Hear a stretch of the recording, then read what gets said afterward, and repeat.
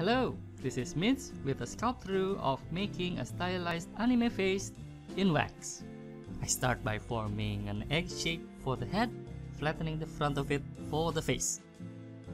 I then score a line to help me position the eyes and nose. There you see me pushing the wax to make the eye socket, brow and nose.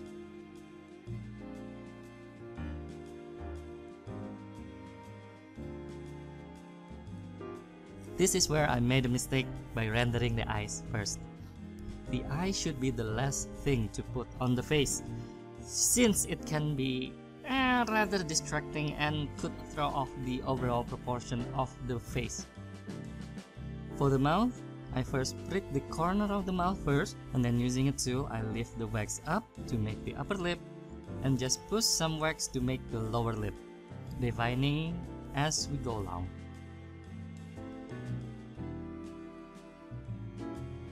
And now for the eyes. I usually make the corner of the eyes first, just like the mouth, not this time though.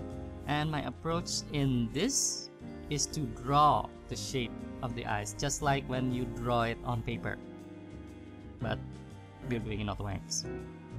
Since I'm going for an anime stylized face, I don't have to worry about making accurate anatomy like eyelids, lower eyelids, even the bulge of the lens. And here, I start shaping and forming the hair by using thin strips of wax, which I cut and style to fit the head just like a barber would. Sort of.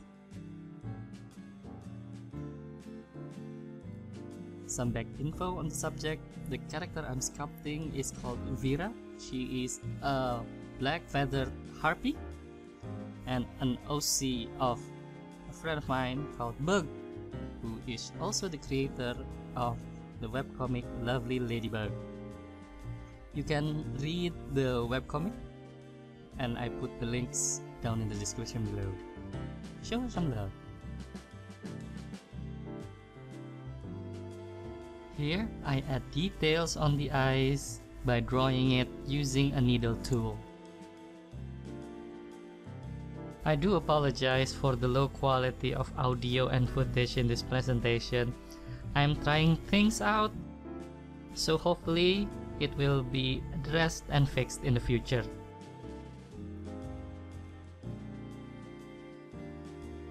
And we are coming to an end. Here's a bonus how to boob a figure. I'll be making an update on the how to make an anime torso with more boobies and butt in the future. And that's a wrap for this video. If you have question or suggestion on what I should sculpt next, comment down below. If you enjoyed the video, maybe like it or even subscribe. For now, I wish you take care, be well, and happy sculpting.